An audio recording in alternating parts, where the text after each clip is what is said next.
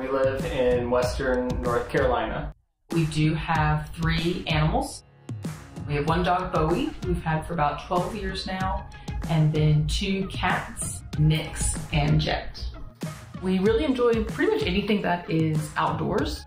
Hiking, going for walks with the dog, mountain biking.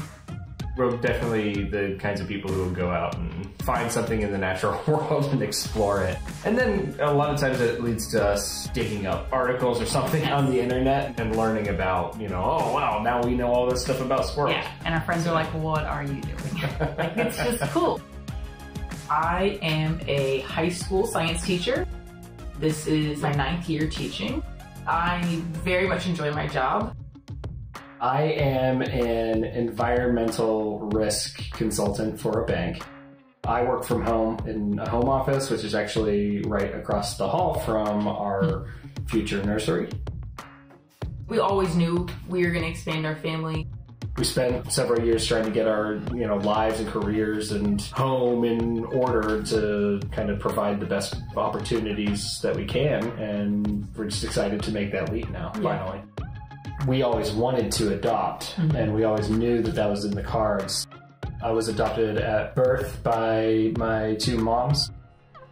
We would definitely have our child know that they're adopted with age-appropriate conversations, as they grow up. Just talking about the process of how our family, got to be a family.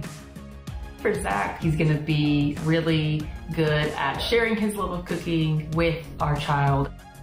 And also kind of both of us, but definitely Zach's love of nature. Be able to share like that joy of discovering something. That's something that we really want to share.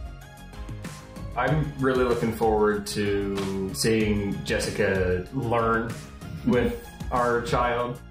We're both lifelong learners, but Jessica's also, just a lifelong science nerd and fantasy nerd especially. There's only one person I've ever met in the world who will spend time on a weekend organizing their books in an Excel sheet so they can classify them based on genre.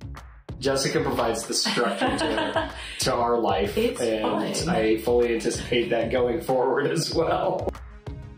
I think they're going to be great parents in the sense that they both are very fun.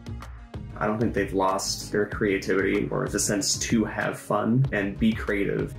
Like, for instance, we play D&D with them sometimes, and I think it's a lot of fun seeing kind of where their brains work, or playing any kind of board games with them as well. Their minds are just intelligently fun. They work so well together, and they complement each other, and they're really hard-working people. They also are just like constantly bettering themselves, and they're constantly reaching goals and doing things. So ultimately it kind of seems like why they would be good parents is that they're just good role models. They really want to bring someone else in this world and teach them everything that they've learned and learn with them as well. I'm really looking forward to seeing what our future child has a passion for. Sharing our, nerdy way of living, whether it's love of nature and love of science and exploring. Having someone to raise and go on adventures with is something that we very much look forward to.